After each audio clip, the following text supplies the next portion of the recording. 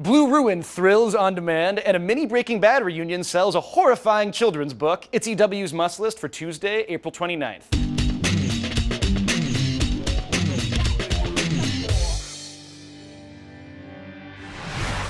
Stop what you're doing right now and go see Blue Ruin, the disturbing and funny indie thriller. Macon Blair stars as a bearded drifter who sets off on a mission of vengeance. The film suggests the early Coen brothers, but also feels totally unique. It's in select theaters and on demand, so you have no excuse for not watching it immediately.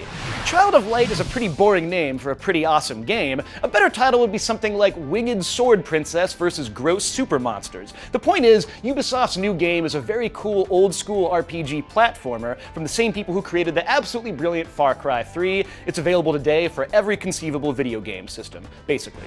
True story, I spent over 18 hours in Disneyland on December 31st, 1999, which means I spent the first minutes of the new millennium wanting to get the out of Disneyland. So I especially enjoyed the dark fantasy Escape from Tomorrow, which was shot guerrilla style inside Disney's theme parks. It's the story of an average guy who starts going crazy, and I blame It's a Small World. Actor David Uri got his head smashed by an ATM machine on Breaking Bad, which is much cooler than anything I've ever done in my life. Even more impressive, Uri has now co-authored a children's book, Everybody Dies, and staged a minor Breaking Bad reunion to celebrate it.